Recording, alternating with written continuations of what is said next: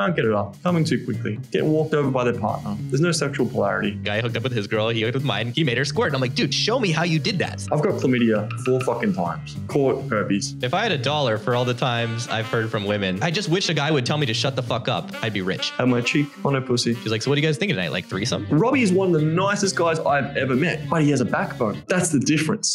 Welcome to the Inner Confidence Podcast, where we bring you men's dating and lifestyle advice that doesn't suck. I'm your host, Robbie Kramer, a former collegiate golfer turned poker pro turned finance guy who became obsessed with learning about male-female attraction and dynamics and passionate about teaching men how to improve and optimize their love life. Tune in each week and we'll bring you the latest and greatest strategies on how to get more dates, how to build a thriving social circle that brings the best men and women into your life, how to become a better networker, and how to design a lifestyle that makes all your buddies jealous. If you're new to the show, I recommend you download my first date protocol. It's the best piece of content I have. It'll help you optimize your first date and subsequent dates. And I like to connect with my listeners personally. So if you want to grab a copy of that, please send me a direct message on Instagram. I'm at Robbie_Kramer. Now let's dive into this week's content.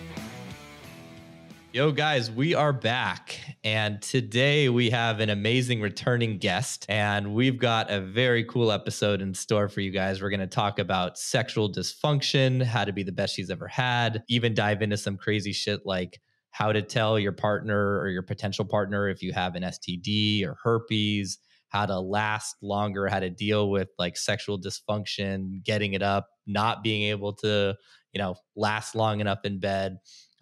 We've got an amazing expert here. He's been on the podcast before, and that's Andrew Mioch. Andrew, thanks so much for being here, man. It's always an honor to talk to you. Appreciate it, man. It's always good to be back. Yeah, Andrew. And that's Andrew Mioch. Did I pronounce it right? Mioch? Yeah, Mioch. That's correct. Yeah, Mioch. You said it. You have a lot of, I can imagine some of the last names you'd have to pronounce in Ukraine, man. So it's the stress of where you put the pronunciation on the vowels. It's like Andrew Mioch or Andrew Mioch, right? It's so completely. Now that I'm back in America, I really have no excuse. But anyways, dude, I'm really excited for this conversation. We had a great conversation last week where you were interviewing me, so I'm excited to dig in here. For the guys who don't know you, can you just tell us your story? How'd you get into this crazy world of, becoming an expert on sex and dominance and becoming the guy you are? Yeah. Again, great to be here. And in short, my story is this. I got told I was shit in bed to running sex parties to helping thousands of guys. That's basically in short. And it's been a fucking wild journey, an absolutely wild ride.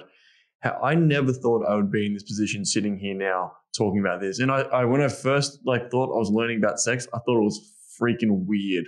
Like, why am I going to learn about how to be good in bed? Because I already thought I was good in bed. And hence, that's why I will jump into the story of when I got into this, I was in the world of dating, doing all that stuff. I thought I was okay at meeting women because that was never my obsession. Being in the world of pickup back in the day, doing that. But I'm like, this just isn't me. But I wanted the skills to meet women. So I wanted to really learn how to get women to the bedroom so that I can explore. I saw it started for me when a woman got to the bedroom. That's the difference. Where dating coaches, they'll teach you how to get a woman to the bedroom, and their journey is how to obsess over that. My obsession was once a woman's in the bedroom, how can I blow her mind?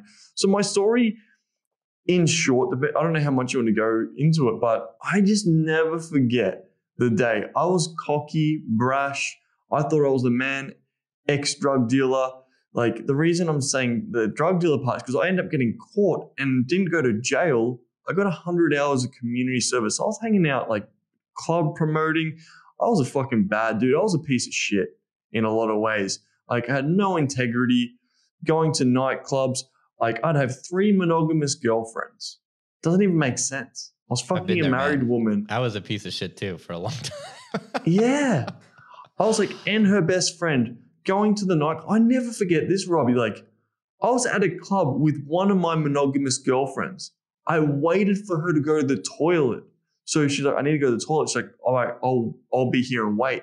She went to the toilet and I fucking ran to the bar. We're already like kind of on the dance floor. I ran to the bar and then just like walked up to these two women who I just saw, went there quickly, started making out with the woman. So I'm cheating on one of my monogamous girlfriends while she's in the toilet for a minute. She comes back, fucking whacks me across the face. I was like, what did I do wrong? In my head, like, of course I can do this, And then we went back to the hotel and I'm walking down the street. She's whacking me all the way home. What the fuck's wrong with you? I deserved it. But that was the chaos I was in, man. Bikers, drug dealers, fucking club promoters, all the crazy shit, dude.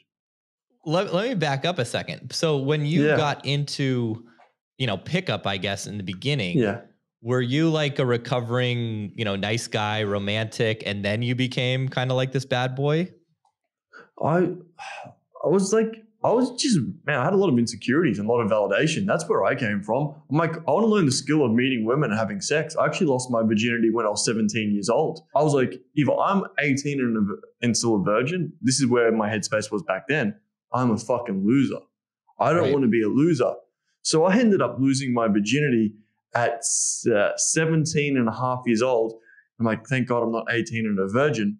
And then I lost my virginity. I was so bad in bed. Like, fuck. Like, this woman. So you could get girls, but you felt like you were shit in bed when you started. Yeah. I was okay at meeting women, but then I just learned, I was okay at naturally meeting women, but then I learned, I read the book Game as you did. And then I got worse because I felt like I knew nothing and I had to learn all these skills and techniques, which is valid, like understanding the right skills and techniques, but there's a lot of stuff I wasn't doing into the right principles. I ended up doing some dating company and it was actually, a lot of it was quite terrible advice. It was just kind of like a lot of vibe where I'm like, I actually need some hard skills and techniques to actually learn, but I just learned the vibe. So then when I did that, I was like, oh, fuck, I feel more confused. So that was more of the journey. So guys who are listening to this now, you've got Robbie and there's actually a few quite really good dating coaches out there. A lot of them are shit, but there are really great guys who've really nailed this as the art of what it is. But for me, like I lost my virginity and I just got told I was like I was shit, man. I think I lasted a minute. I was like, well, I got a condom. It was like glow in the dark and I put that on and I lasted like a minute. But here's the crazy part. When I had sex with this woman, I lasted like 2-3 minutes. And then I got obsessed with the glow in the dark condom. The next day, she goes to a movie. She goes to the movie. She works at the movies. And when she's there, my brother, we look like twins, me and my brother, even though we're not. He walked up the stairs holding another woman's hands. So she's thinking, I just slept with this guy the night before. And then he comes to the movie with a new woman. So she thought it was actually me, but it was actually my brother. And then she cracked it and all this shit. So it was crazy. And here's the thing. One of my first mentors who got me into all this is Shay Matthews. You know that from Natural Lifestyles. Of course. Yeah. And the first woman I ever slept with, her name was Shay. So I'm like, what a fucking crazy, I'm like, it must have been written in the stars. Oh, for sure. Yeah. That's too coincidental, right? Where you're like, was that a glitch in the Matrix sort of thing? Yeah. Well, it's interesting how you kind of approached it because I see this a lot with the guys I work with where, I'll basically teach a guy to kind of, start having some abundance, get him on a bunch of dates, help him optimize the dates. But a lot of the time those guys will self-sabotage because they've got all this anxiety around the bedroom stuff. And, I'll be like, why? Like, dude, why are you basically fumbling on the 5 or 1 yard line all the time? And then I find out they're like, well, actually, I'm really insecure about I'm not lasting long enough, or, I'm just, bedroom insecurities. And that bleeds all the way through to just the first impression saying hi, right? If you know that you're shit in bed and you're anxious about that, why bother doing anything else? So is that kind of right? Is that how you felt when you were? It's like this. What comes first, the chicken or the egg? If we go to that analogy, I see how many men, okay, I want to focus on my dating life first, but then they know they can't get it up. They're going to be shit in bed. They don't know what techniques to do. And they're just feeling so insecure about that. So what they'll do is they'll actually self-sabotage their own dating life. Totally. And then they won't actually have the sex they've wanted because they go, well, they weren't talk to the women they really want to, or they'll talk to women below their standard just because they will be like, well, there's no point talking to the women I really want because then when I get to the bedroom, I'm going to disappoint her. And like, how can I give you an overview, just a really high level overview? I've got chlamydia 4 fucking times. I've caught herpes, which you can't get. About 30% of people actually have herpes. Then also just like cheating on women, lying, like multiple relationships.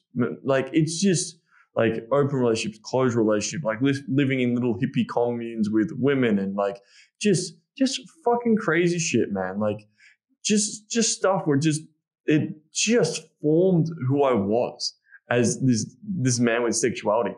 And the biggest thing, everyone's like, what's the one thing? There's so many things that led me on this journey of sexuality, but one of the main things was when a woman told me I was shit in bed because I was a selfish lover and I was trying to be the man. I had pretty good. I was okay at meeting women. Like I've never been like phenomenal. I've always usually met a lot of women through social circles, or like I've been pretty good at like going out and meeting people at like certain events and stuff like that. But I had enough skills with women that I could meet the women I wanted to. So then I could develop and learn all about the sex. But when I met this woman, when I was doing the community service, we had sex, and I've never shared this publicly because this will sound like a brag and sounds like I'm just some fucking douchebag, but I don't care. I'm sick and tired of just holding this back. So you kind of know in Australian culture, like you kind of know where you are on the size spectrum when you're like hanging out in a football club with your mates and stuff like that. It's different to American football. It's Australian football. And then and then at school, you kind of know where you are on the scale. The reason I'm saying this is really fucking clear because I hate when guys say, oh, you're only a sex coach because of this. So I realized that I was a little bit bigger than average than most guys. I'm like, cool, I'm on the bigger spectrum. But the thing is, when I first started this woman, she goes, yeah, you're a bit bigger, but you're still shit in bed. So it didn't actually fucking matter how big I was. I've never said this fucking publicly ever because I didn't want to sound like that dickhead going, I'm using this as status to go get women. I'm not at all.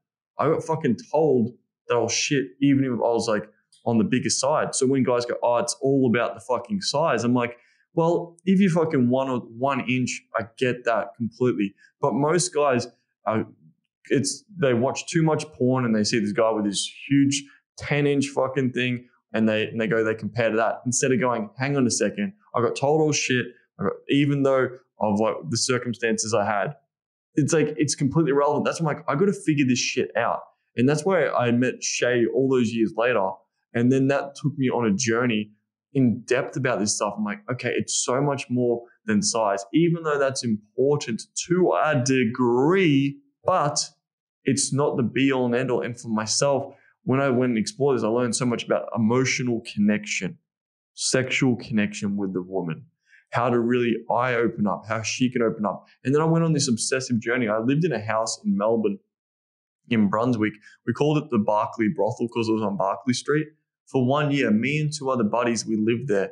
And it was just like a bit of a revolving door. And we'd learned so much about like women from that perspective of like, they would be like, oh, you're the best year I ever had. You're the best I ever had. Like, it just got like, that's the reason the book, I'm going to send you a copy soon, Robbie, like the best you ever had. Like we got that so fucking many times. Women would say that, or you're amazing. You know what you're doing. I've never had an orgasm like that. It would be like clockwork. And we'd hear patterns and we'd repeat this. And we used to run sex parties from this place and we'd hear the same thing. And it's just like, okay, there's a pattern to this.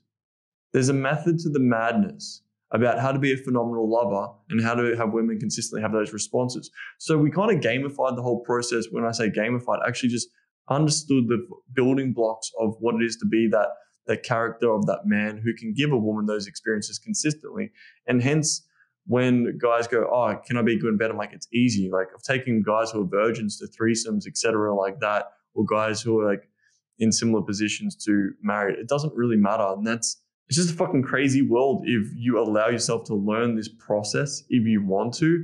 And there's so many men who feel fucked up and broken and they're living lives of suffering and quiet desperation where it's like, you don't need to. And it's actually, the easy part is actually, there's 2 stages to it. being the best she ever had, stage 1, like learning all the techniques and that's actually really quite simple.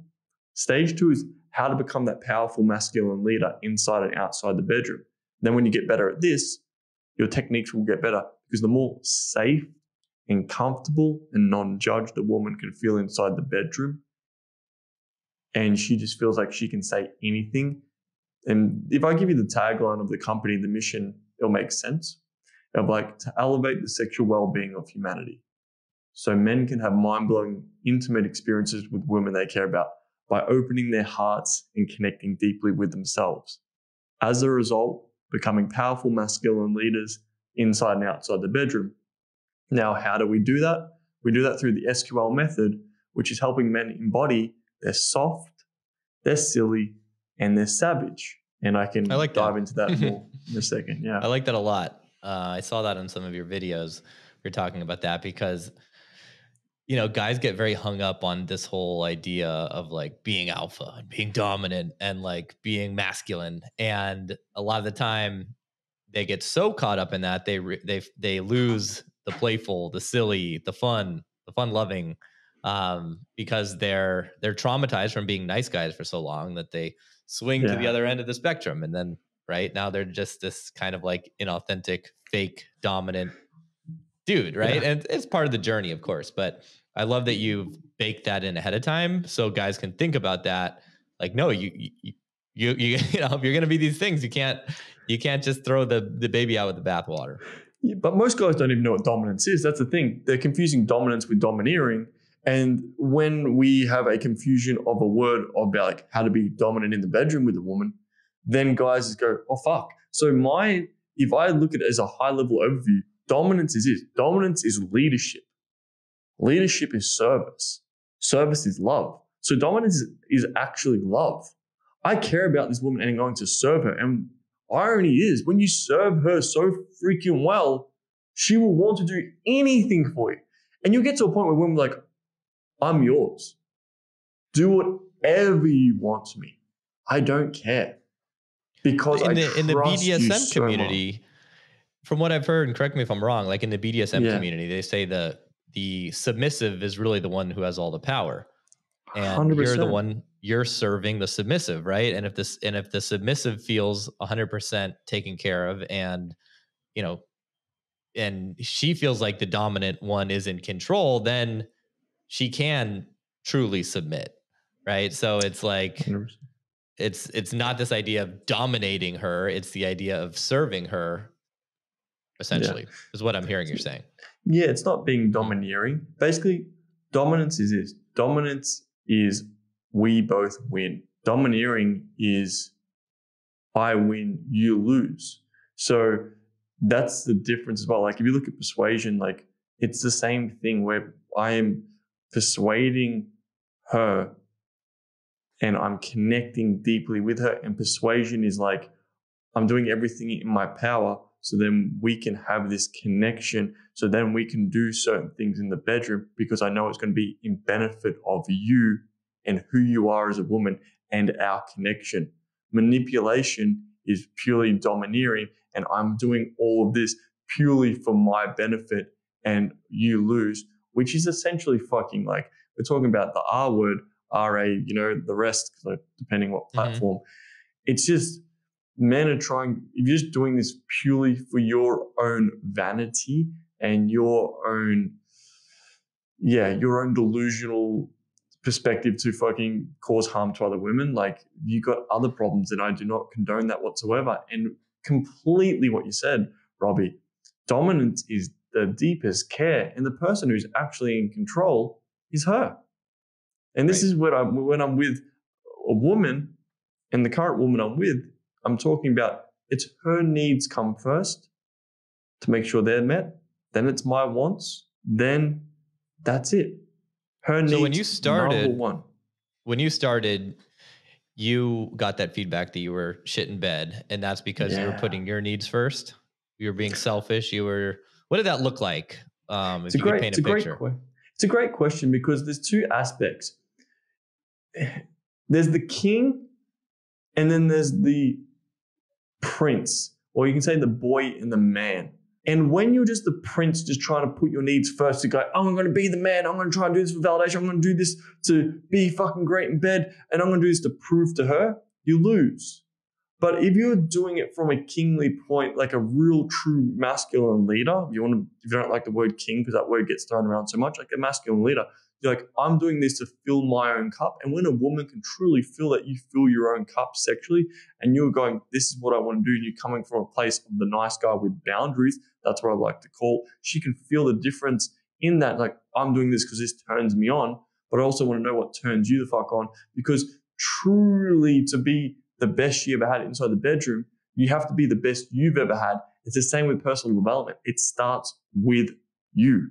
It starts here. And a lot of men going, I'll be great for her. That only lasts to a certain amount. But when she can really feel that you let go and you're there and you're not trying to hold back your sexual expression, she's like, oh my God. And the biggest thing you can give a woman is your presence, your care, and the depth of the man who you are. And when she can feel that, holy fucking moly, that is like more of a kingly, like a manly thing. But then like the boy's like, how can I take just from this interaction?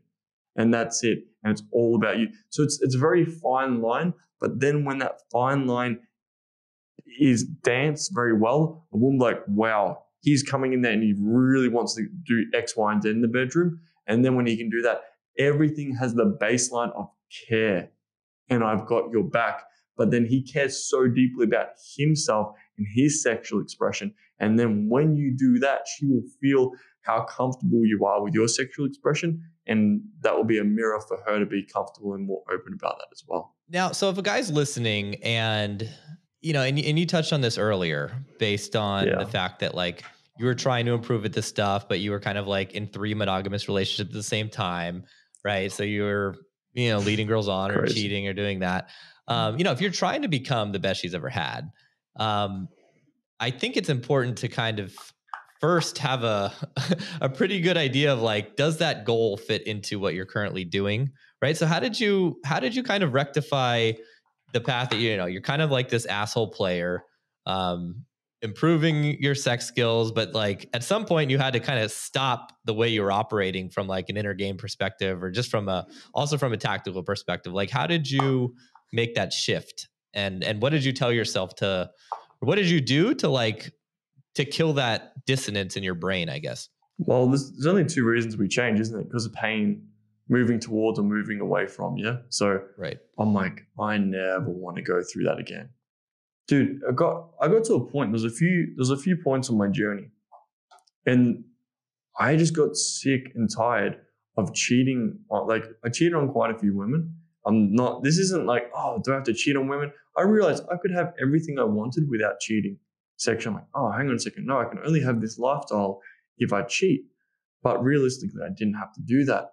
And I was like, just so much pain, man. Like, how many more painful experiences do I have to have, like, of women, like, going, you're a piece of shit, losing friends, losing certain communities, people going, you're like, I don't want to associate with a man like you. And I'm like, and I can see where they're coming from because I was just in for my own needs. And like, it was only like really 2 years ago now, man, that I go, enough's enough. Like, that's why the transition of SQL has been like, cool, I can be an amazing lover in the bedroom and like be fucking great, whatever. But that's only one aspect of it.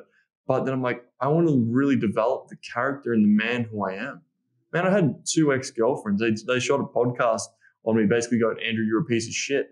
But I can see their perspective because I was of like cheating on them. Then they connected on how I cheated on them both. And I'm like, I don't want to be that man.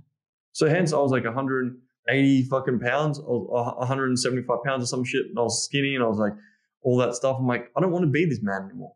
I just don't want to do that. So basically I got a haircut and everything changed. No, like I just want to change everything, mate. I just want to go, I want to be that man of integrity where I can look in the mirror and go, it's not all about just being great in the bedroom. It's not all about just giving women experience. It's not all about just running sex parties. It's not all around just hanging out with degenerate pickup artists.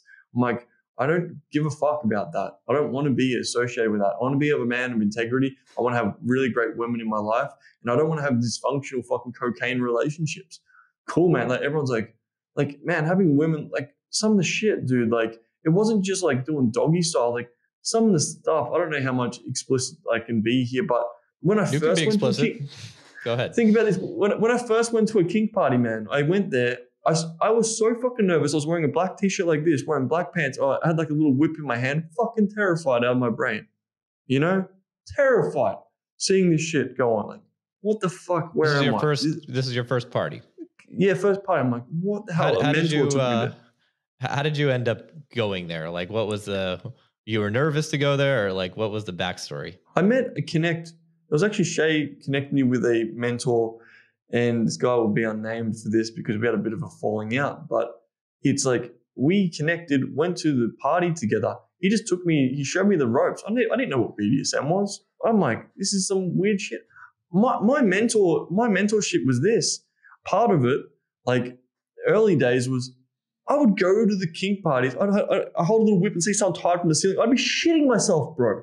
That's how fucking far I've come. I'm like, what the hell is this? Having no sex toys.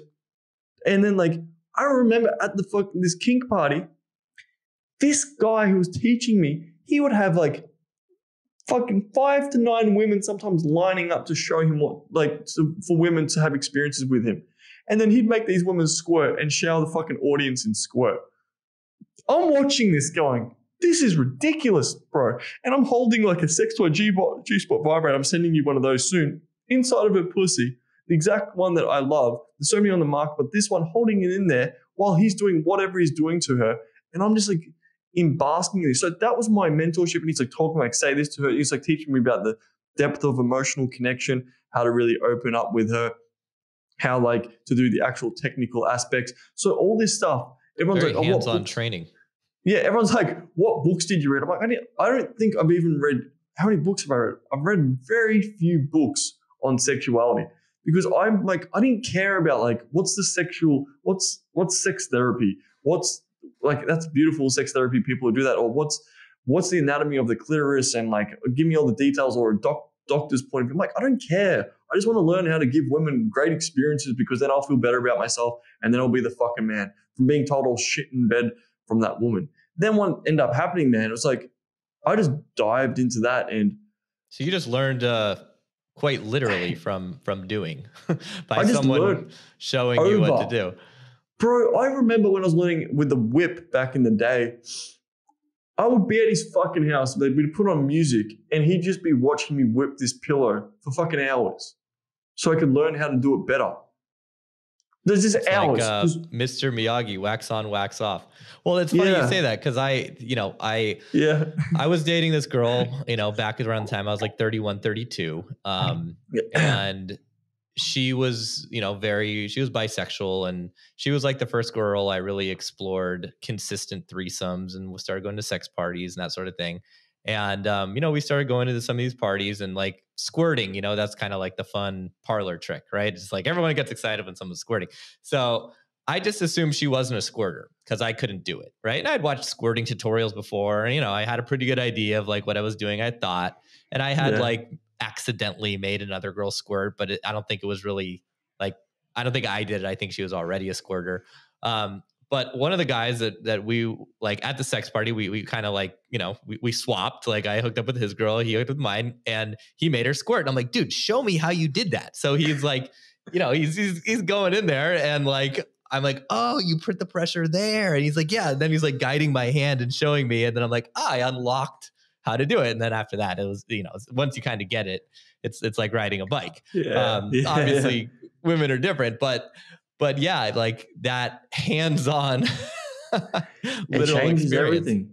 Yeah. That's why like mentorship for me was the most powerful part of this. Like I had about 6 to 8 mentors when it came to sexuality. And I just go, I want to learn everything I can. And yeah, the squirting party is amazing, man. I ran one of my first sex parties I ran. I made 4 women squirt for the first time within 2 minutes. It's like, it's this, if you're listening, it's like, how can you make a woman squirt? It's actually not just technique. The technique's the easy part. It's like just this.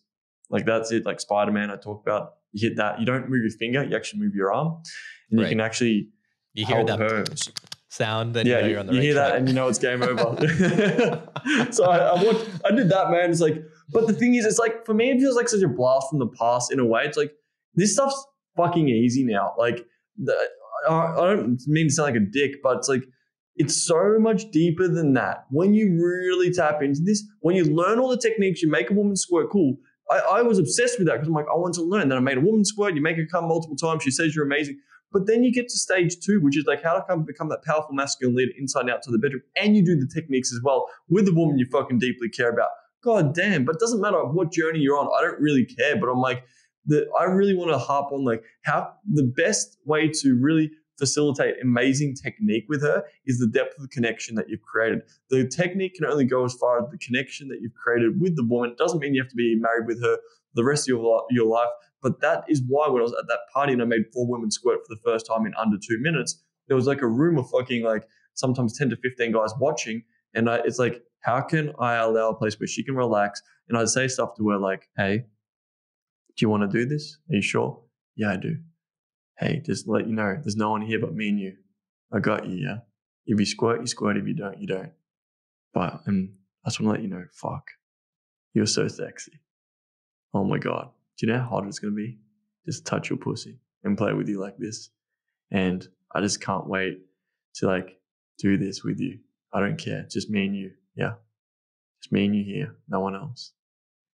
Do you want to start? Yeah, let's start. So I'm doing this and there's like fucking 10, 15 people around watching, and then she would squirt because it's like the connection I created straight away, and I do the technique and I know the spot to hit. And she's like, wow, I've never done that before, because most guys are just trying to just do the technique and that's it. But I really learned the depth of emotional connection and sexual connection as well is super important. And then the techniques are rocket fuel. And that's where I feel like SQL is a lot different in that respect. And then also allowing her to tap into her deepest softness and silly and the savage. And when she can feel that you can tap into those as well, it's fucking game over, man. It really is game over.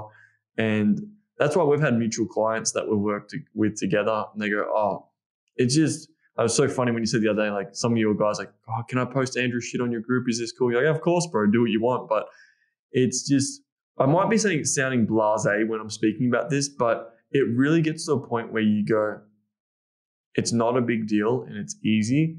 And then you realize the depth of the connection that you create with the person who's in front of you and how you feel as well in the sexual experience that you're having, not just like giving her the experience. Everything will change. Everything will change. The interesting thing, I really like what you said when you said that the savage, the seductive, and the silly, those 3, is it? Or soft, silly, savage, yeah. Soft, silly, savage, right? What that reminded me of is, when you encounter a woman, you don't know what mood you're going to, obviously you should be looking to see like what sort of mood is she in? How am I going to connect with this person, right? Like what you described before was a girl who's at a sex party who's like, obviously, she's got to be somewhat sexually liberated to be there in the first place, right? Of course. But if you just walk over and you're like, I'm Mr. fucking Squirt Master, I'm just gonna, like she doesn't have that connection yet. So essentially, what you demonstrated was, was like, all right, how can I create this container where it's just me and her, even though there's all these people watching, right? How can I kind of go into that bubble with her and get her to feel comfortable with me, and then that can lead to us opening up, right? Or us having this amazing experience versus, maybe there's another girl she's in a silly mood, right? And so you connect with her through the silly, and then, that's a different kind of inroad in. And that's why I love that, essentially those 3 S's, because, you're not going with the same fucking plan every time. You're not Johnny, Mr. Squirt Arm, going to try to essentially do that all the time, right? It's like, all right, where is she? How can I connect with her? And then how can that lead us down this journey of connection? Yeah. Do you actually, I can give you a demonstration right now, not an actual physical demonstration of making a woman squirt, but I can actually take you through the soft, silly, savage of how it could be of making a woman squirt. So you can go through all those different energies, man. I can actually break that down, which would be, I think, be very, very helpful for the men listening on this so they can see what it is. Mm-hmm. Yeah, let's do it. So just with a high level overview of the soft, silly, savage and how that came to fruition, the soft is like, it's all love. These are all love. It's not like one's love, like savage, like, oh my God, that's not love. I'm like, no, they're all aspects of love and being caring. It's like, and you're right, it's the calibration of what she needs in the moment. And then what, like, maybe you're both feeling more of a silly mood. There's a lot of, when it comes to softness, like for men, don't open up, don't be emotional. But when I really break down the framework, it's more about how can you be that nice guy with a backbone, nice guy with boundaries. And how can, there's so many things like, and just to be clear, this applies to not just when you're in a sex party. For people listening, some guys are very literal. They're like, oh, is this only if you're in a sex? No, this is if you're on a date or if you meet her through your friends. It's for all of it, right? Yeah, this is my life's work of like inside and outside the bedroom. Like, how can you be the soft, silly savage inside and outside the bedroom? So like when you're inside the bedroom, it's like with the softness, it's like how can you have that open heart, deeply connect with her, be gentle, be super vulnerable, stuff like that. But then what happens is these movements where it's like it gets lost, where it's like just be vulnerable and just open your heart and don't cry. Yeah, you tell that to a bunch of nice guys, they're gonna and then you're in trouble. Simp all over the place.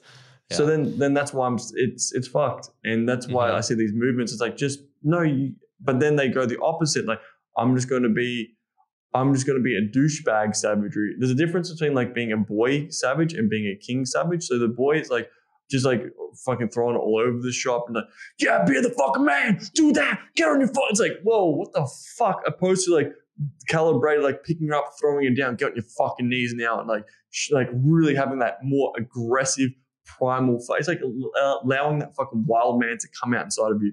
And then the third aspect is the silly. A lot of very logical men get stuck in their mind thinking they can't be playful. A woman needs that playful. It's like a deep part of connection. So then when you can be playful, it allows you to actually your whole body to relax and not get so stuck in the moment and thinking it has to be so serious, this sexual encounter.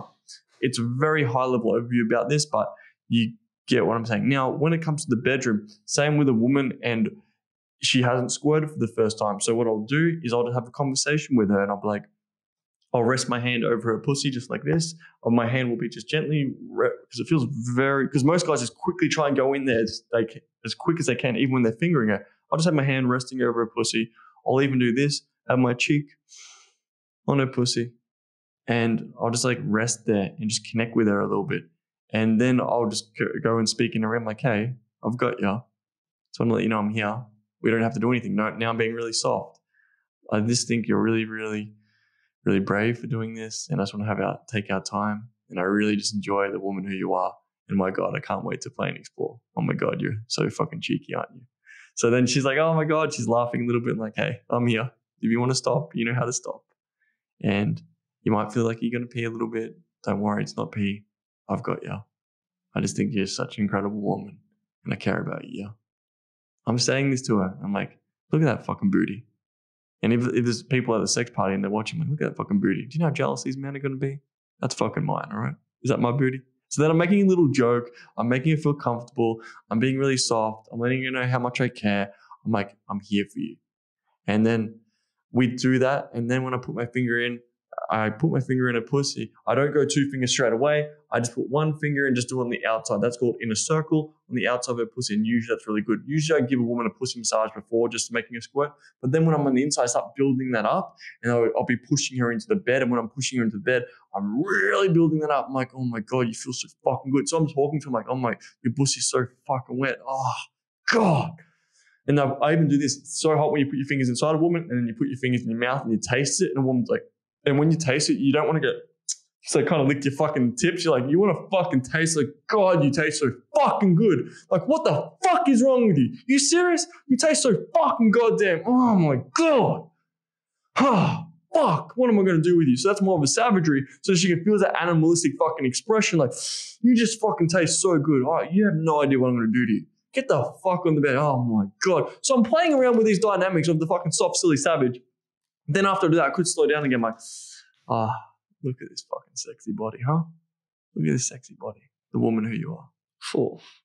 And I keep going, and I might need that savage. All right, fucking hold on, huh? Hold on, I'm gonna make you fucking squirt. Could you hear that noise? And I'm going, fuck, come on, let it go. Let it fucking go. And then she's like, let it fucking go. And I'm like, keep going, faster and faster and faster. And she's like, I feel like I'm about to pee. You're not going to pee. Let it go. And then she fucking, tense. Release. It's not like fucking she's squirting all over the walls. It usually just fills up your hands and then like goes all over the bed. It's like tension, release. Go there close with her. Hey, how you doing? That was so fucking sexy. Pull her in close, whisper in her ear. That was so fucking sexy. My God. Oh my fucking God, you taste so good. Oh, take your time. Take some deep breaths in all the way to your belly. Take another deep breath in. Really embrace this whole moment. Yeah. Fuck. What a woman you are, huh? God, that was so sexy. So I'm constantly letting her know how fucking you're safe, you're sexy, I appreciate you. There's nowhere to be, there's nothing to do. This whole fucking thing, it's a journey. When guys try and do you're a playing technique, with these three energies, you know, you're flipping from one to the other. And you know, I think that's so important because guys get so stuck in like one way of being, right? Yeah. And they're not, and like, you know, it's so important to kind of figure out like, all right, well, which energy does this girl really resonate with? Right. Yeah. Cause it's like, some are really gonna like, as you were creating essentially that container for her to like feel comfortable and for her to feel sexy and like kind of that slower, softer energy, I guess, you know, it's like some girls are really going to need that.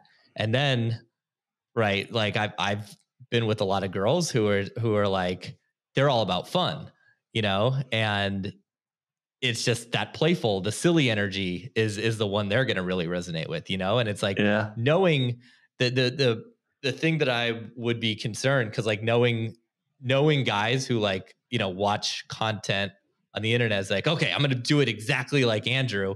And then they fuck it all up because they're like totally being disingenuous, right? They're like, oh, I thought I was, you know, right? And it's like, no, you have to remember the three energies and then actually be there present with her, like you said, and know which one is necessary. Yeah, it's a high level overview as well. Just for you watching this, like this is like, I just wanted to do that. I don't know why the conversation led to here, but this is the stuff I was teach. Pretty turned on. Yeah, that's all I care. That's all I try to do. That's all that matters. But this is like my life's work, and we usually help men go through this for like a year-long program or like a really intense 5-day retreat. So if you're not getting the fullness of it now, it is completely fine. And those retreats look wild, by the way. Those look like, I mean, you know, the trailer you have on your YouTube with that retreat. I mean, first of all, the girls are incredibly beautiful that you bring, which is, I mean, you know, I've been in the game forever, and they used to have these events up in San Francisco, and it's like the girls that they always got to these things are like, I don't want to, I don't want to be any part of that. It's like all, you know, you get what I mean. But like, so I was really impressed. You know, that video showed all of these dynamics and these energies, and it just looked like an amazing transformational, you know, retreat that those guys were on. Thanks, brother. And yeah, this is the key, the soft, the silly, the savage, inside and outside the bedroom. And when you tap into that, women will feel that, because when you tap into that for yourself, it allows the woman to tap into that naturally. And 100%, just want to let everyone know it is consensual. Everything I'm doing is consensual. You might go, well, this is intense. But sometimes a woman might come at you with like this, like really fucking savage energy. And if you're coming in with a soft energy, what's going to happen is she's going to blow you out of the water, bro. Yeah, you're so fucked. if a woman's coming like Not at me, fucked. I've had women come like fucking like, say, yeah, what do you got? What are you going to do to me? You know what I literally do in that fucking position? I'll run my hand through the back of her really quick, pull her fucking hand down, like, you have fucking no idea what I'm going to do to you. And then I'll pin her against the wall, or I'll grab her by the fucking throat and drop her to her fucking knees. I'm like, shut the fuck up. And she's really turned on in that moment. So that's one aspect. Or I could do the caveman, which is like, she's like there. And she's like, yeah, what are you going to do to me? I literally push her on the shoulder a bit of a playful push. She's like, whoa, okay. And then I pick her up and throw her around, and I slam her on the fucking bed, and then I pin her down. I'm like, you have no fucking idea what I'm going to do to you. Just lay there and shut the fuck up. And then she's like, whoa. And she's like, God, you get me. Oh, he just gets me. It's like, this is why it's so fucking backwards with fucking attraction, where people are like, that sounds rapey. I'm like, what the fuck? But it's all If contextual. I had $1 for all the times I've heard from women, I just wish a guy would tell me to shut the fuck up. I'd be rich, because there's so many women who play this like dominating, domineering, like they're like that at work because they have high powered jobs. Like feminism has created this sort of archetype of women. And that woman, she wants to be told to shut the fuck up. Like it's so hard for her to find that guy in a loving way, of course, but like with the energy that you brought, like it's, I had an ex-girlfriend literally tell me the other day, like, this new guy I'm dating, he's great. He actually tells me to shut the fuck up like you used to. This is amazing. It's so hard to find. Yeah. But the thing is, all underlying this, it's all love and care and contextual as well. You got your relationship, your partner, you know what she wants. Like, I know when I'm with my partner and I'm like, yo, get on your fucking knees and we're going to play. And she's like, oh, thank God. So what the ultimate gift you can give a woman is your presence and your care and your love. And what this does with the presence, she can get out of her head and stop thinking about day-to-day things like, I got to do this, masculine pursuits. How can you go, be here? It's all just me and you. Breathe, and I'm leading her through this experience. So sometimes I might walk in the door, see the woman I'm with, like push her against the wall and make out with her so fucking passionately, like you have no idea what I'm going to do to you later. Now go to the fucking bedroom and go on all fours and wait for me. It's like this level of leadership, and like a little tip that I can give you when you're with your partner. It's like fucking hilarious. I love doing this one. It's so like a dominant frame. Like, tonight, babe, we're going to be ready by 7:00. Leave your panties and your purse at home.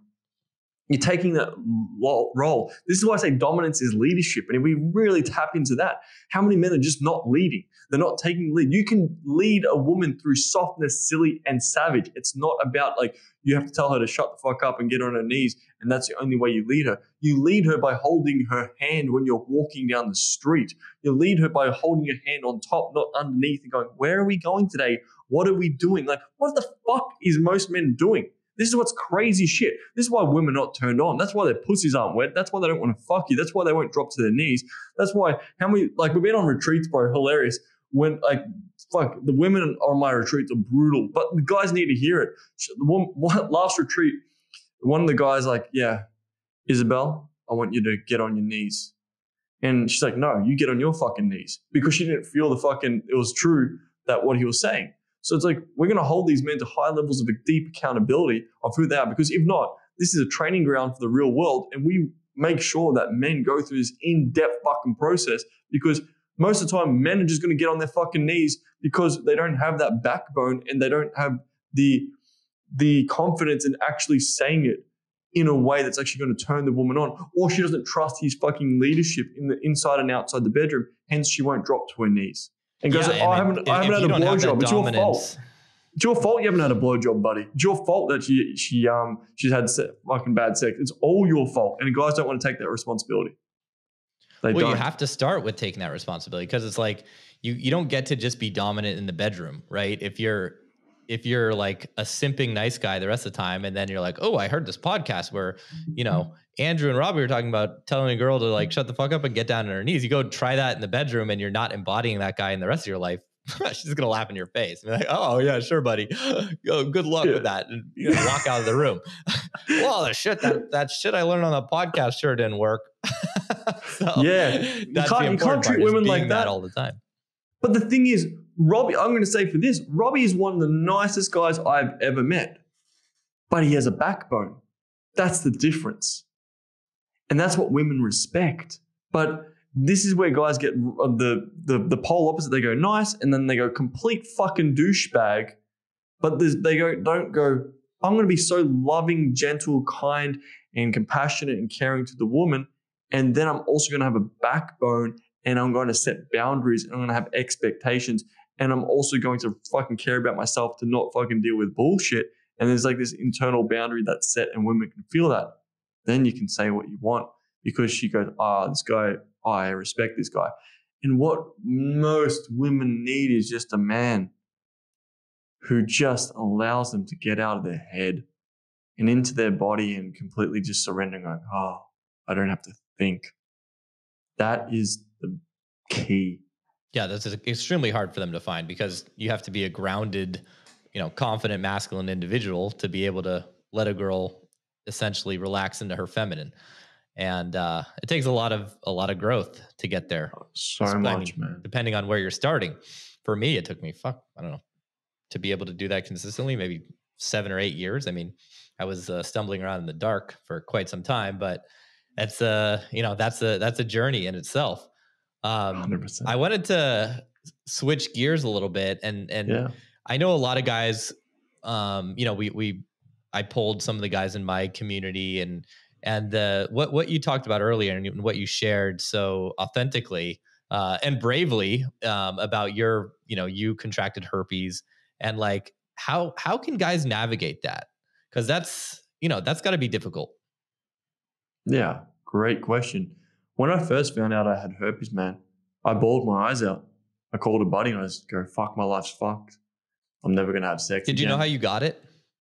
I don't exactly know because it was on and off for quite some time, but I didn't really know it was herpes at the time. Like, what is this? And then I realized when I had it, when I talked, because like I'd go out and get tested and I wouldn't have anything on the test, but then like I'm like, this keeps popping up. So I didn't really have a lot of information about what it was back then. And because I never really looked into STDs, like I just wanted to learn how to be good in bed. So everyone's like, oh, well, you're a sexual educator. You should know all about this. I'm like, I just didn't. And I only know now because it purely affects my life. And now I bawled my fucking eyes out. I thought my sex life was fucked forever. But then I'm like, okay, how can I sit with this now and know I've got this? So does 30 to 40% of the population, around 30% on average, most of the studies have said, but most people don't ever want to talk about it. Yeah, 95% of the population has a cold sore, which is the same thing, but it's either up here or down there. So how many times do I get a cold sore a year? I don't even know. I can't even remember the last time I got that. I can't even remember the last time I had an outbreak on my genitals. So it's more about the way you can bring this up with women. I can talk about the whole script, so to speak, that I use when I am communicating this with a woman for the first time and what is her fears and stuff like that she might get passed on to her and all these things. So I can talk about that. But then also the emotional aspect of herpes. Herpes is actually connected deeply emotionally to you. So if I feel like I'm like really stressed or I'm feeling like maybe I shouldn't connect with this woman, I might have an outbreak beforehand because it's like it's like I've come to terms with, because like if I'm really relaxed around a woman, I won't get an outbreak. But if I'm really fucking stressed, or maybe I don't feel like this is the person I should be with, I'll get an outbreak. Or maybe you might be watching this and you go, oh, but I'm with a woman and an outbreak happens because I really like her. Then you're going to have a conversation. And what I've realized is the women I've spoke to about this, they are so fucking cool about it. It's the way you frame it and the way you come across and then the way you break it down with her. And that's everything. Yeah, let's get into that. Cool. And yeah, I did feel fucked and up. And just to piggyback on what you said, yeah.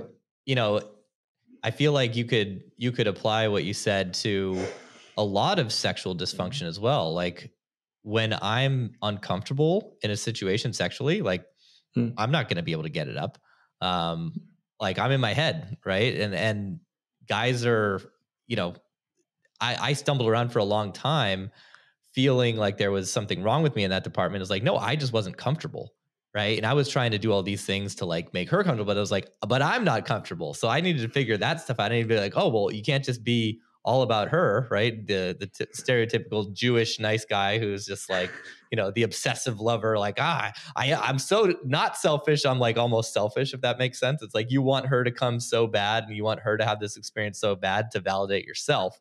Right. So it's a kind of backwards thing, but like, it's so interesting what you said, because yeah, if you're uncomfortable, your body's going to have that reaction. Like your body's not going to cooperate if your head's not on straight. 100%. And 90% of the time for a premature ejaculation or erectile dysfunction or delayed ejaculation, which means you just can't come even if you try, it's emotional and mental. A lot of guys I talk to, I'm like, how do you, like, can you get it up by yourself? Yep. How'd you go with your past partners? Can you get up? Cool. And you got a new woman in your life and you're like, oh, I can't get up. There's something wrong with me. I'm like, no. It's the connection. Your cock is connected to your heart and your head. That's it. And the story is all around that. And we're trying so hard, how can we make a woman feel comfortable? But you said it right, man. How can we feel comfortable? So the thing is, everyone's like, oh, Andrew's this fucking sex god and blah, blah, blah. But I'm like, if I'm not comfortable with a woman, I'm not going to get her up. I need to build that comfortability and that connection. Because the more I've gone on this journey, like I need that so much more. And like if I'm with a woman now and I'm connected and comfortable, I'll hear her voice and I'll get a boner. That's the difference. I'm sure that's similar for you, brother, and like all the other men out there. They can probably relate, but then they think they're fucked up if they're with a new woman and they're not completely comfortable and they have to have this rock hard boner because that's their value and worth as a man, which is not. So when I'm with a woman for the first time, will I get it up straight away? It depends if I feel really comfortable.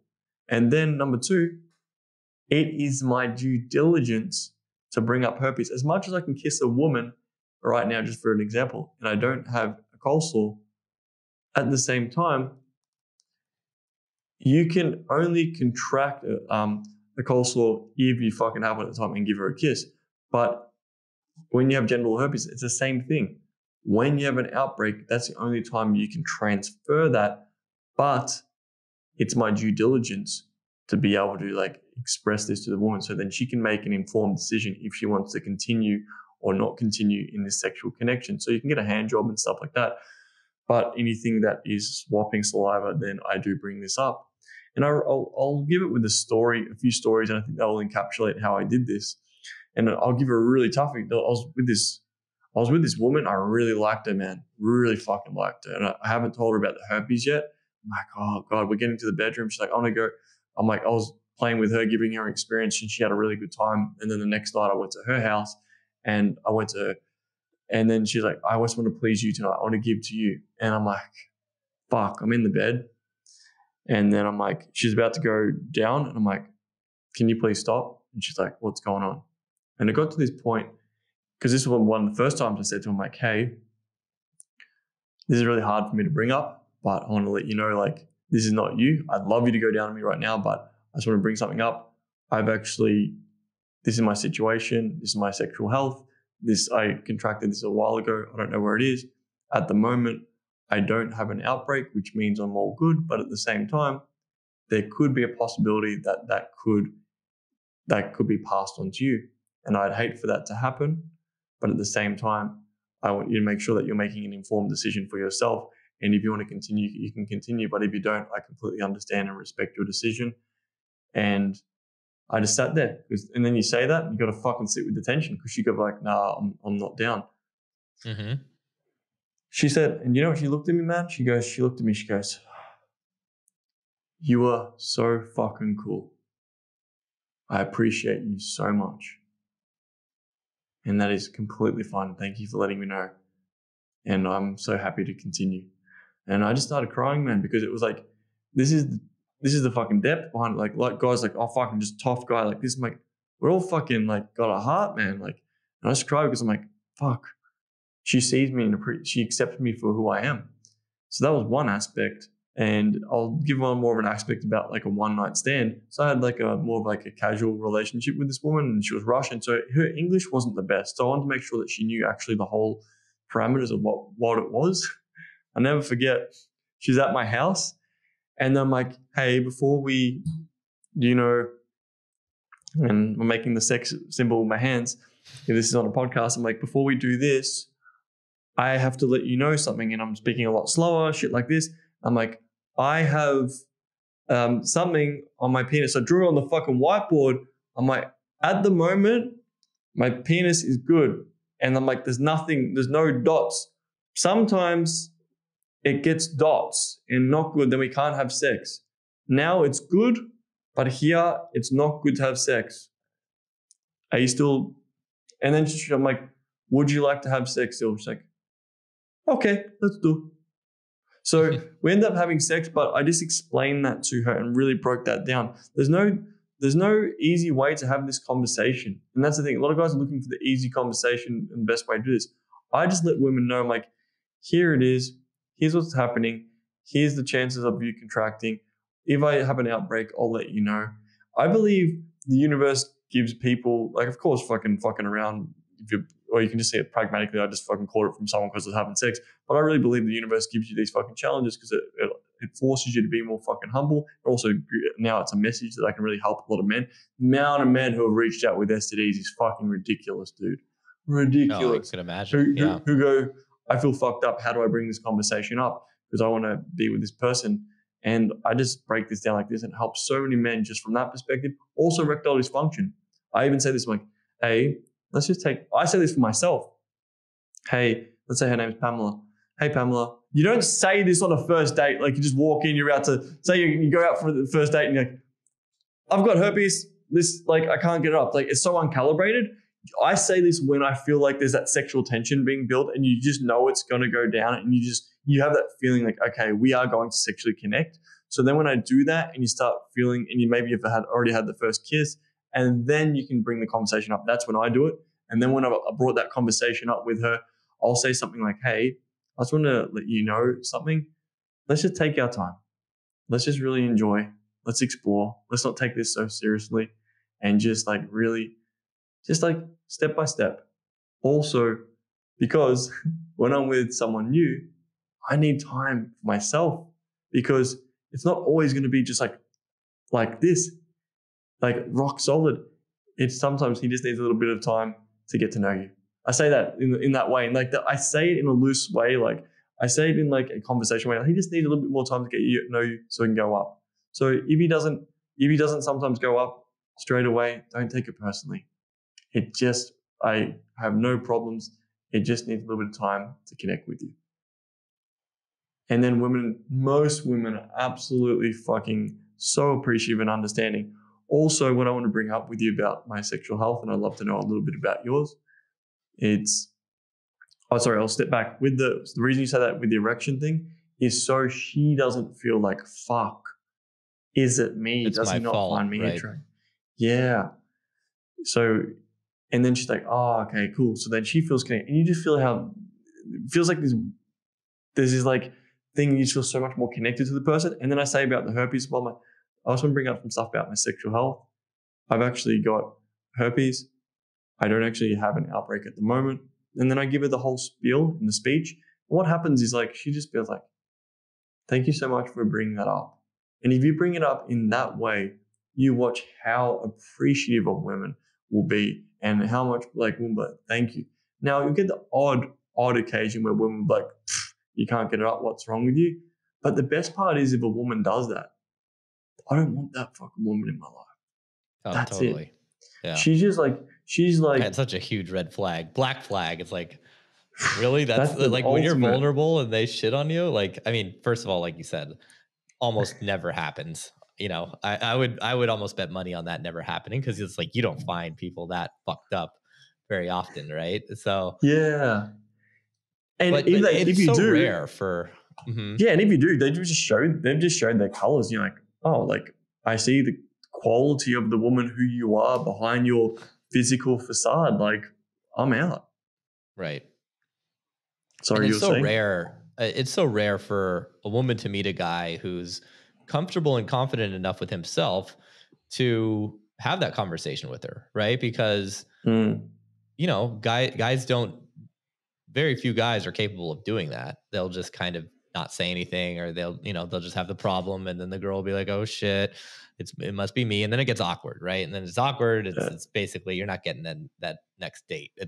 You've killed the energy there, right? Yeah. And if you don't say it, man, what happens is like if you're not going to say that you've got possibly an STD, it's going to possibly restrict your erections, or you're going to come quicker because you feel like you're holding and hiding something from her, which locks you up in your head. Fuck, I know I need to say this, but I'm not saying it. Then you're you're stuck.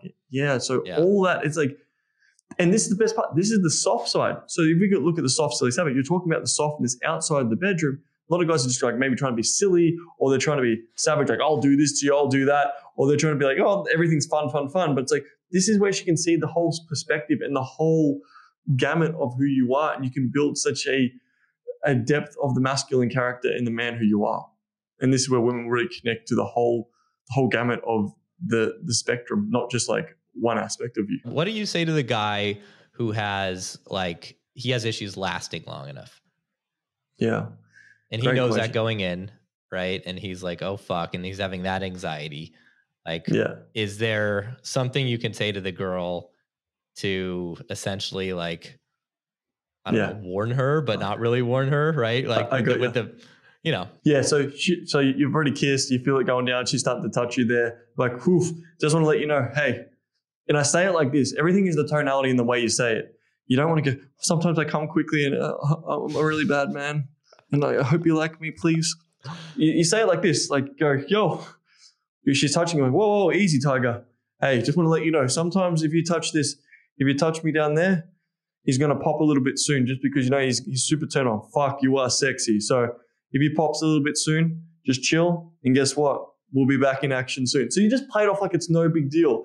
And or you can just keep it simple. Like, yeah, this champagne bottle sometimes goes off a bit quick. So, if it does, we all good. So I always play it off like it's no big deal. So you say that. And then if you do come within 2 minutes, don't go look down and go, fuck, don't do that. Just be like, whew, fucking hell, you're sexy. Thank God the Lord gave me these hands to work them. So I'm going to work some magic now. So lay back and enjoy the show. So I'm never taking it serious. I can always go down. I can always do. That's why I talk about, I have a course like foreplay mastery, like an unashamed plug. It's like the reason I fucking put this together, it's fucking $47 fucking dollars. Only that because I'm like, guys, like what happens if I come too soon? I can't get it up. I fucking all this shit. It's because it's like, go do the Fantastic Five. Learn how to be a really great kisser.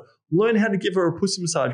Basically, learn how to finger her. Learn how to make her squirt. Have a fucking sick toy that you use in the bedroom, and then how to eat her out. You do that, she's going to forget that you fucking came too fucking quick. Then you can recharge, and then if you do come too soon, you don't even fucking, you don't even make it a big deal. Nothing's ever a big deal in the bedroom, and you watch, when you do that, women will be so comfortable. And if you just like, even guys, if they get an erection, they lose it, you're just like, oh, fucking, he's going to sleep again. What the fuck? Hey, come on, Tiger, let's go. And the more comfortable you get, and she laughs, like, you got to talk to him. Tell him you love him. Like, say shit like this. So it makes me laugh and it makes me relax. And then when she's relaxed, we have this conversation. And then if I come too quick again, another thing I say, I'm like, woo, God damn, he fucking went off like a frog in a sock. That's an Australian thing to say. He popped a little bit quick. Yeah. He popped a little bit quick today, didn't he? Yeah. I just, whatever you want to say, it's just like the champagne bottle popped. It popped a little bit early, like, woof. God damn, you got the poison out quickly today, didn't you? Like, how did you do that? Huh? This is all your fault. So then I pretend to blame him. Like, it's all you. It's all your fault for being too hot. Love it. Those are awesome, man. That's I feel like it's so important for the guys to have just like, all right, if this situation's going to happen, here's how I'm prepared, because it's that anxiety that really fucks guys up. Oh, for sure. It's like, if I go into this, what am I going to say? If I do come too quick, and then she'll look at me, man, fuck, I wish I knew all this stuff back in the day. It's because how many times I got into sexual encounters, I'm like, fuck, if I get into this and I can't get it up, what am I going to say?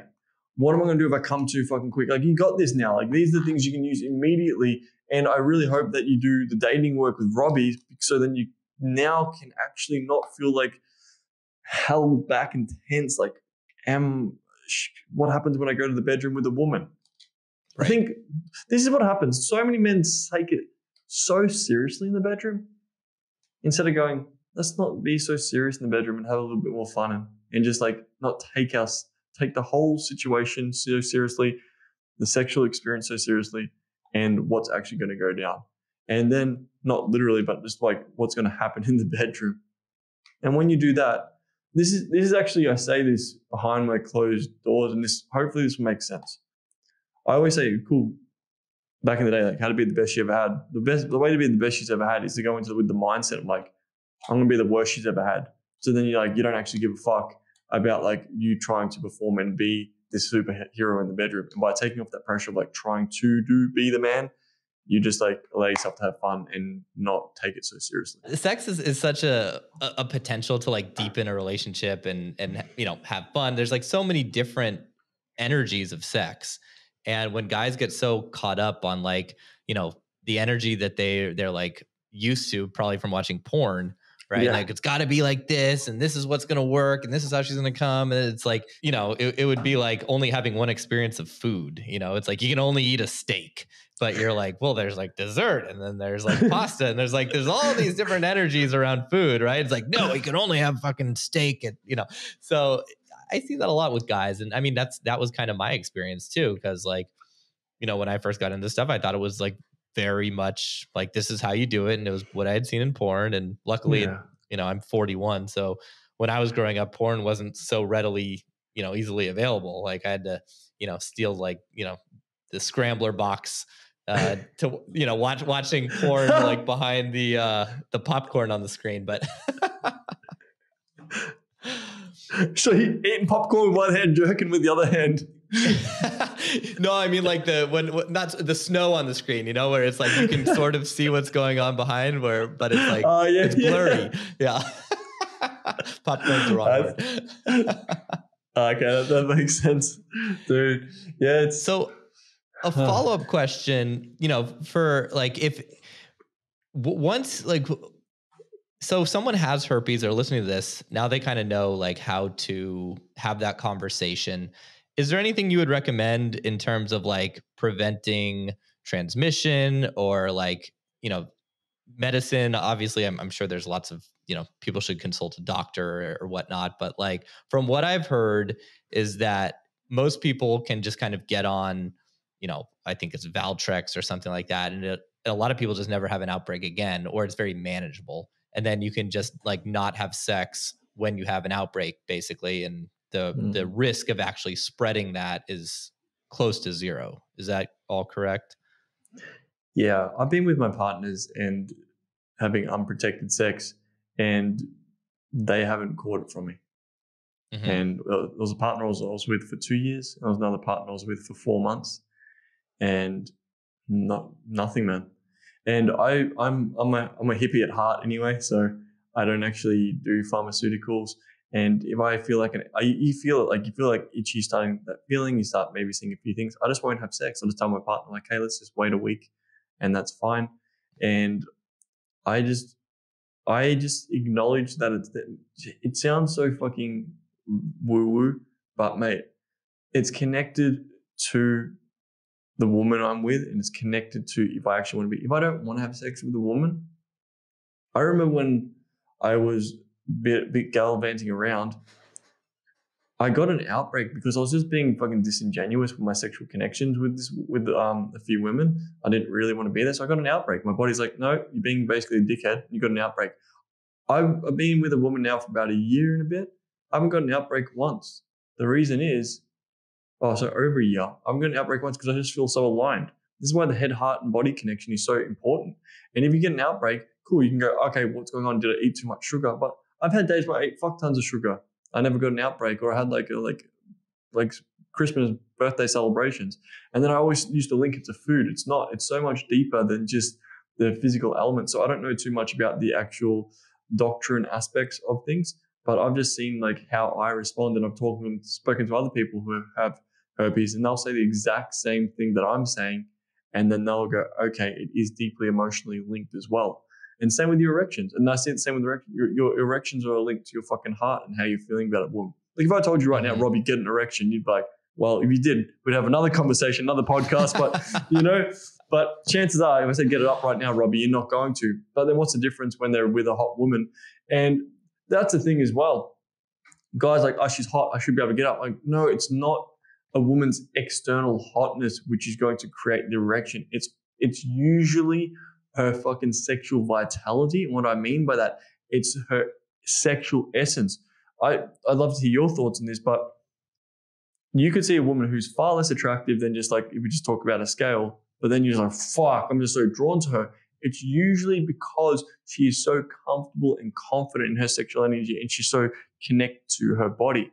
Then you could have a fucking exceptionally, let's say, the 10 out of 10 woman in your head, only physically, but then you might not be able to get it up just because she's so disconnected from her own sexual essence. It's like, oh, don't touch me there. Okay, whatever it may be. Now, I'm only making a generalized overview. I'm not saying that all very attractive women and vice versa, but I hope that analogy makes sense, because I've had it for myself. I've had very women who I wouldn't usually be attracted to, but I was just so drawn to because of their sexual essence. Oh yeah, I mean, I've had some experiences where it's just like the way a woman smells, or like I remember having this experience with a girl I met in Budapest where like the way she kissed me was like so radically different, and it was like a mixture of like how she kissed me and what she tasted like. It was just like something in my brain like went. Yeah, it was like, that's good, but, and it was, she wasn't like the most, like the hottest girl ever. She was cute, but like that, for whatever that happened there, whatever sort of physical reaction, like she went up like 4 points on the scale, Yeah. So, there's such an energetic component of this. It's interesting. So I actually have a personal question. And I've asked this actually in my group, and I've shared about this, and it's kind of embarrassing to talk about, considering like the amount of experience that I've had. But just so my journey with sort of like sexual dysfunction, when I first got into this stuff, I was like, the sort of premature ejaculator, you could say. And Yeah. I was able to combat that, and essentially using the techniques, you talk a lot about those in your products, slowing down, foreplay. And I got to the point where it was no longer a problem, especially when I was like, drinking and partying, and like anytime I was like in the zone, never an issue. I was in full control. I could last. And then what I noticed was that like my problem shifted to a different problem. And that's when I was in a relationship for a long enough time where then the premature ejaculation would come back. So it was like only with long-term partners, even when the sex was amazing for like the first couple months. And then like once we kind of settled into a, sort of committed or a more regular thing, then the premature ejaculation shit came back. And it wouldn't really matter if I was like, doing foreplay or slowing down, it would still kind of resurface. So I'm curious if you have any, have you heard of that before? Yeah, 100%. Yeah. So I'm only speculating here with that because the reason I say the speculation for premature ejaculation and erectile dysfunction, because it is so multifaceted. When people say it's one thing and that's it, it's not. I actually have a whole team of people that go into depth about this. We go through mental, emotional, and physical, a huge assessment of this. That's why it's such an in-depth topic. Like most guys, I can just help with it, just a few little things like, the slowing down and breathing and different aspects of that. But there are some harder cases when it comes to that. Now, with what you're saying, given those things, it has to be emotional, right? It has to, there's obviously 100%. some trigger, right? Because it's like, why would it be normal and then a problem, right? Yeah, so I got you. Yeah, I got you. I know. I'm pretty sure I know what this is. And what happens is if you go, how relaxed can you be in the bedroom with a woman? That's the number one thing. When you're relaxed, you will last longer. You'll get that erection. And because you feel connected and emotionally connected to the woman, great. The thing is, you might go into this connection with this woman and then you had nothing to lose. You're like, because you're Robbie, the fucking dude who had as many fucking events to go to and as much women as you wanted. So you're like, it's another woman if she doesn't want to be. So you got this thing called the last chance mindset, which basically means like, if she doesn't come back, it's okay. No problems. And then you keep doing that over and over and like, great, she's a great woman. But now what I possibly see is you canceled out all the other women in your life and now it's just you and her. And what happens is, you've got more to lose. So then that anxiety hits again, like tension here, tension in your throat, tension in your chest, and then tense there. Instead of going, okay, I'm aware of this. This is my one and only, so to speak. And I just can't, if this fucks up, I just can't run off and get another woman. So then like your back door. It's a different version of the anxiety. That's interesting. Yeah. So there's two aspects of it. Like if I go down this route and I'm with her a long time, oh my God, now it's just me and her. Or it's like, oof, am I going to be able to get this up? And if I can't get this up, I'm a fucking loser. I'm a failure. And then it's like, it's only momentary or it could be long-term. So there's two different aspects of it as well. Yeah. Right. Or the double whammy. It's like, I'm not going to get it up, but if I do get it up, I'm going to come super fast. Yeah. Right? 100%. So you back in the day, like say your example, like, I'd come too quick with women who I've just met because you're nervous of meeting her on the first night. I'm like, oh my God, it's a new woman. So I'm going to come really quick. But then now you got the opposite. Like I'm with this woman long term. Now I'm going to come really quick because I've got I can't actually meet other women. At the start, you're like, oh my God, I might never see a woman ever again. Like guys who are like more in scarcity, I might never see a woman again. So they're more nervous and they go, I want to perform. So then they get more in the head. So that was what I was trying to say before. Right. Hence a little bit of my confusion just then. But yeah, that's it. And then that's why it's so subjective to the person where it's at. So then possibly what you've got going on, man, if you're saying it's for now, it could be more to lose. And then when you get in contact with that part of yourself in your mind, like, cool, let's sit with this for a little bit and what comes up through this, and you get more relaxed going, okay, how can I deepen my relationship and my connection with my partner? And by doing that purely with the sexual aspect of it, you can have that conversation with her purely from what we said today, and that will alleviate a lot of the, like, just even the conversation alone will alleviate a bit of the anxiety. Like, this is probably why I might come a little bit quick, because of, I feel like I've got, like, there's no other woman I'm going to be with, just you. And now it's like, I feel like I have to perform sometimes because we're being pushed in our head so much to perform. And now you can't go elsewhere to go, oh, fuck, this one fucked up. You can't do that, man. You're married to an incredible woman who I know you love dearly. So that's the difference. Well, the good news is I've had the conversation. Not a big deal. When it happens, I just own it and it's fine. Yeah. And yeah. But I think that I think what you just said in terms of, because I felt like there's some anxiety there and I couldn't put my finger on it. Like, and I think that I'm really curious just to kind of meditate on that, because that might solve the problem. And if it doesn't, I'll hit you up. But it's like, sure. I feel like that's a very big sort of aha unlock moment I just had, because like, oh, it's just the reverse side of the anxiety. But, because it's like there's different stakes, but the stakes are on the back end. I don't want to intrude at all. This is for you to have a contemplate. Everything may be completely great, but usually if I couldn't get it up with a woman in a relationship, mine was more like sometimes I couldn't get it up. It's like there was something unsaid in the relationship, or maybe there was something unsaid inside or outside the bedroom. And maybe like, if you're consistently coming quickly and beforehand you weren't, and it's not like, okay, you come to peace with the fact like, okay, this is my long-term partner, I'm cool with that. But then maybe there's something you're not sexually completely fulfilled with X, Y, and Z, or maybe you want to explore something more, or maybe you want to have a conversation of something you want to do in the bedroom with your partner. That could be one aspect. And if that feels, or there's something outside the bedroom you haven't said. So the more that, this is why I'm like, how the fuck can I be more, it's like, it goes back to this concept, authenticity again. So am I authentic here?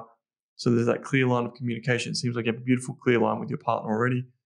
Then clearer in your heart. That's why I'm like, when I feel open in my heart, connected, I'm like, oh God, I don't feel like there's anything I'm holding back from her, and she's not holding back from me. And even the micro things, and this is where I'm with this woman now. Like I got a massage the other day, man, for example, and I was with my partner. I'm in Australia, she's overseas at the moment, and I said to her, I'm like, I got a massage the other day, and then this woman, she was grazing her hands through the inside of my leg, and she kind of touched my dick a little bit, like just like when she did that. And then she's like, do you want a happy ending? I'm like, no, I don't. But I told my partner all of that because I know if I went to the relationship with her, because I just like getting massages completely naked because it feels fucking great. But then I just wanted to tell her like, hey, this woman like kind of touched it when she was inside my leg, because I know if I held that back, I'd feel like this micro disconnect from us when we're in that sexual connection, even though I didn't do anything. It's just more like that complete transparency of the conversation, which allows me to even be more rock hard, more deeply connected, and we can both feel deep pleasure. Because guys are like, oh, what she doesn't know can't hurt her. That is such a fucking retarded thing to say, which I used to say a lot back in the day. I'm definitely not saying, bro, you're in that category at all. Maybe back in the day, like me, when we said we're a bit more fucking. Well, it can't hurt. It can't hurt her, but it's going to hurt you, which is going to hurt her, right? And it's like honesty and the truth. It's like, we connect through the truth, right? And if you're withholding truth and you know that, you can't really be present in that conversation. Does that mean go and tell her everything that's on your mind? Probably not, right? There's obviously like a boundary and a line with this stuff. But like if there's something that you're not saying and it's creating this feeling or this reaction in your body, like that's a really good place to look, I feel like. Because I think, I know from my own personal experience, that stuff used to really cause problems for me until I got comfortable expressing those truths and, having those difficult conversations and finding the words to have the conversations or approaching it in the right way. Cause it's like, once you're in your head, you're fucked. Oh, that's it. And big pharma plays into that. That's it.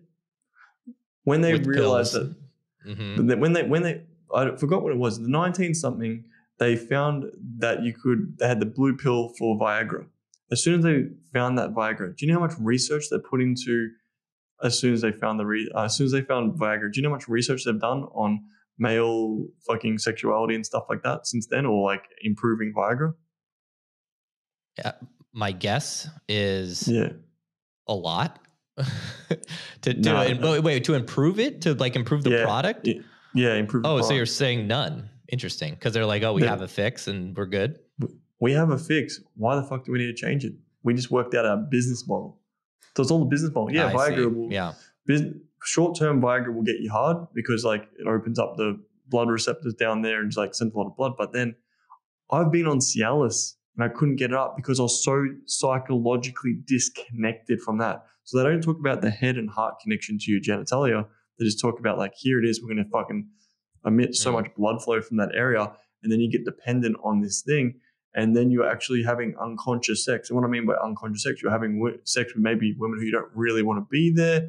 You're not really feeling it, or you're not addressing the elephant in the room, or you're not, as you are so deeply aware, bro, like looking into what's going on. Maybe it's something I haven't said in the relationship, or maybe it's not from the conversation we just had today, or maybe it's like I need to talk more about X, Y, and Z. And this is for other men as well. But instead of like going here and coming from the heart, like, you know, when you have those conversations where you just feel you feel like a weight's been lifted off your chest. I don't want to go too esoteric. Like, it's just simple like that. You feel like that weight. I'm like, oh, fuck, I just feel close to her again. That's what you should feel. And then you have no problems getting an erection. I see that as my barometer. If I'm having a disagreement with my partner and I don't have an erection, as soon as I feel like closed off and disconnected, but then I just slow down, connect with her. And then when I feel like all that tension's dissipated because we talked about everything, I just automatically get an erection because I'm like, I want to fuck again. So I see that as the barometer of like where I'm at with the connection with my partner. And then I'm like, if I'm not getting an erection, I'm like, look, like really fucking pissed. I'm going to be looking away.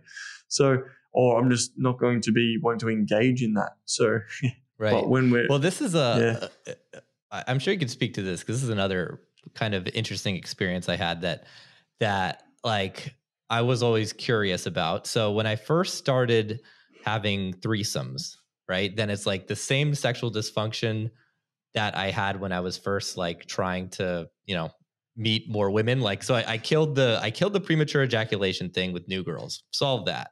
Right. And then I had the couldn't get it up problem, but only in threesomes and group sex situations. Right. So it's like, I did all this work to create the threesome. Right. And then it's like, well, shit, now my junk's not going to work. This is fucking great. Right. So then I slowly overcame that by just like taking the pressure off because I was able to do it more often. So it became less of a problem. But I realized that if I just had some Viagra on me, like I wouldn't even have to take it. If I just knew I had it, then it wouldn't be an issue. But if I didn't have it, then I'd be in trouble. So it's like the link in my brain was fucking crazy. So it's like, like the placebo effect. I don't know what you want to call it, but like that, like there's obviously like such a powerful, brain dick connection there. It's like, I didn't even have to take the fucking pill. Just having it was like, okay, I'm good now. That's such a good point. What do you make of that? I completely agree. It's psychological, man. It's most of the time it's psychological and emotional. And like, if you told me right now to go to a sex party and fuck a woman in front of guys, I'm like, I couldn't do it. I wouldn't get it up. I just don't want to do it. If you really psychologically don't want to do it, it's not going to happen. Or if you really, really, really, really want to do it, it's the same effect because you're in fucking fight or flight. It's the exact same thing. So guys, like most guys at sex parties are taking Viagra or they're taking shit to get it up, dude. That's the thing. That's porn stars are getting injected constantly. Yeah, I've interviewed multiple porn stars, and like they've all except for Timo Hardy, he was like, I've gone to sex parties with him. He's just like a freak of nature. But the other guys, like they're like Yeah, I mean, it's their job, so they have to be able to essentially come on command in a lot of the stuff. But they're saying, guys are constantly like injecting themselves with stuff to keep them hard, and because they're in these scenes for hours and hours and hours. So it's like what you're seeing on porn isn't real. It's like this isn't like normal shit. Yeah, it's crazy, man. Like I haven't been in the porn industry, and I don't plan to anytime soon at all. That's a good way to ruin sex. Yeah, I don't want to, bro. It's like, I don't, like people like, why don't you do some porn or like do an OnlyFans account? I'm like, it's just not my vibe. It's just like, I'm not that guy. I just want to give relatable, concise sexuality advice. I don't want you see me fucking a woman on camera. I'm like, I don't need to do that. I know a guy who actually runs a company and all he does is make women squirt. He uploads it all to YouTube. No, sorry, porn sites, makes a woman squirt, and that's his whole business model. It's hilarious, the stuff you see in this world. But yeah, I just know with the erection stuff, it's all connected, man. It's all connected to your heart and all to your mind. And yeah, for sure, if you have the placebo, I've got it there just in case I need it. So then you got that confidence as well. And I wouldn't be able to get it up. Like if I was at a sex party right now, you're like, go fuck this. Like I just don't. The thing is, I know deep down I don't want to be there. But when I was nervous back in the day, like sometimes I wouldn't be able to get it up either because I felt like I had to. A lot of the times I wouldn't even have sex at sex parties. I'd just be playing around with other women, making them squirt, doing things and backing women up on double enders or seeing other women fuck each other with strap-ons, etc. like that. I'm like, that stuff doesn't interest me too much at the moment. But with what you're saying, I've actually got this really great woman and we're going to be connecting and be looking for a third to join our connection. I don't want to have like tons and tons of threesomes with her. I'm not down for that. I actually just want to find really one cool woman and dive deep and have a deep emotional connection with her and go on fucking cool adventures. That's what I'm aiming for. And we've discussed that together and we're both on the same page. And I think the thing about threesomes when guys are in this position, I've been there before, like they go, oh, I'm having a threesome. I can't wait to do this. But if a woman feels that thirstiness and they feel like you're just doing it for you, it needs to be about her and she needs to be fucking into it. If not, it will fuck up the dynamic, or you'll be in the dynamic and she'll be like pulling back and she'll be like, I don't really want to be here. Or after it, she's just going to be like, oh, I feel really uncomfortable and it was kind of crap. But then she did it for you.